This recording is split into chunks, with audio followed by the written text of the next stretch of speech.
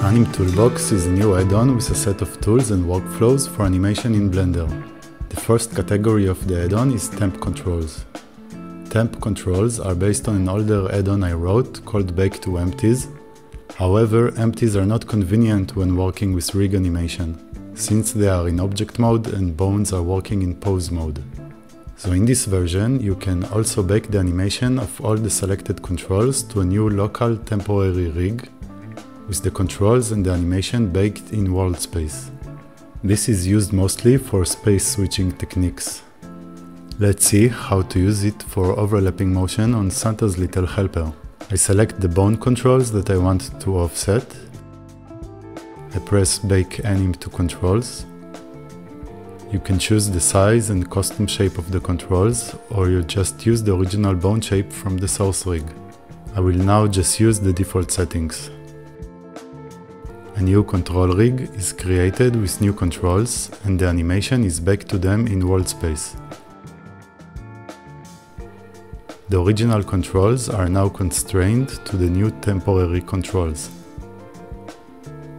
I'm adding now a cyclic modifier, also on the new temporary controls. Using the offset keyframes operator, I'm offsetting the keyframes of the new controls to get the overlapping motion on the ears and the nose. If I'm not happy with the result and want to remove the whole setup and to revert back, then I can use the cleanup operator. Otherwise, if I am happy with the result, then I can quick bake it to the original rig. The temp control rig and constraints will be removed automatically. I'm now making sure the action is still cyclic, so that the last and first frames are the same, and then adding the cyclic modifier again.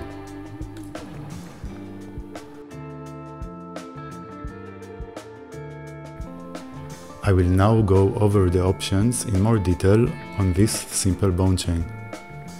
I select a new custom shape for the temp controls, since the original selection don't have any shape. Adding temp controls to the bone's head location will create the controls at the base of the bone, and assign transform constraints to the original selection. It is recommended to have bones that are not connected in order for the temp controls to affect the original bones.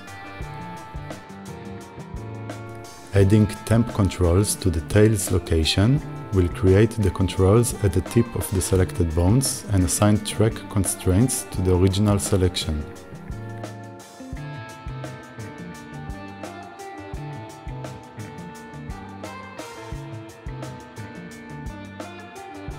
Adding extra child controls adds another controller as a child of the baked controls. This gives an extra layered control without having the baked keyframes on the baked temp controls.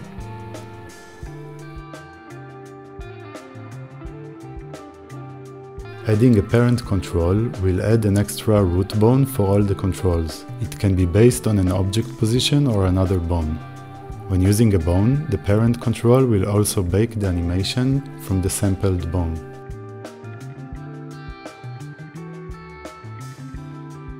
If no bone nor object is selected, then the parent will be added at the cursor location. Another new operator can create a parent control from the 3D cursor.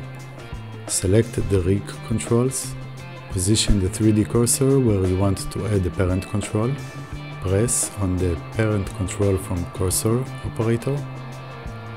A new control rig was created with one bone in the cursor position.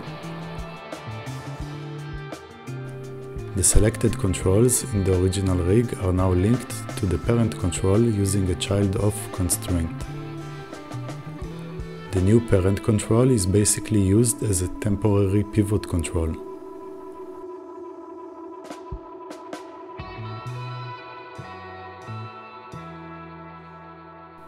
I can add keyframes to the parent influence property if I want to disconnect the temporary parent control from the original rig controls. Again, I use quick bake constraints to bake the animation into the original rig controls and remove the temporary parent.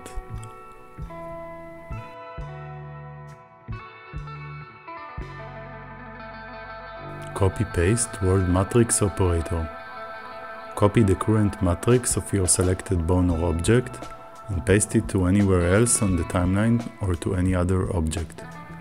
This is very useful, for example, when you have a walk cycle with a route moving forward and you want to lock the fits in space to avoid sliding.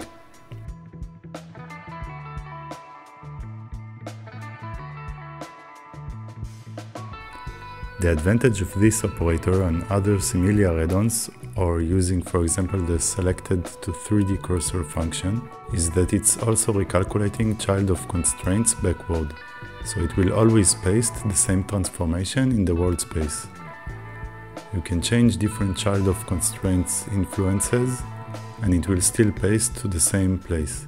This can be useful when switching between different setups and things start to jump around. It is currently working only with child of constraints and parenting, but eventually I want to make it work with all the constraints that are not having a replace mix mode.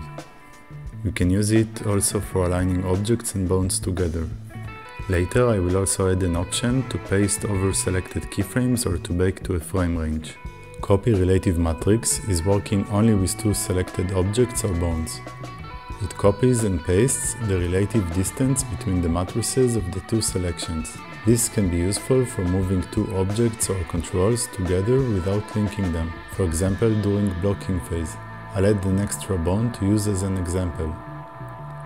Select a controller and then another controller, which will be the active selection.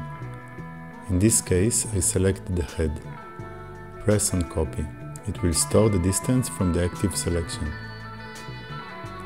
Now I use share keys to create empty keyframes on the new bone at the same frames like the head controller.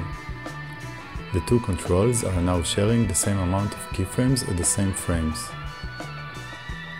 Now I select only the first controller, select a different frame on the timeline and press paste.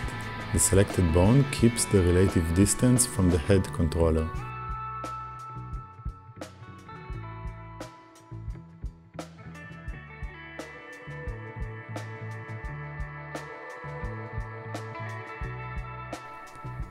The add-on is available for free on my GitLab page, but if you want to support its development and get automatic updates with an auto-updater, then you can also buy it on the Blender market.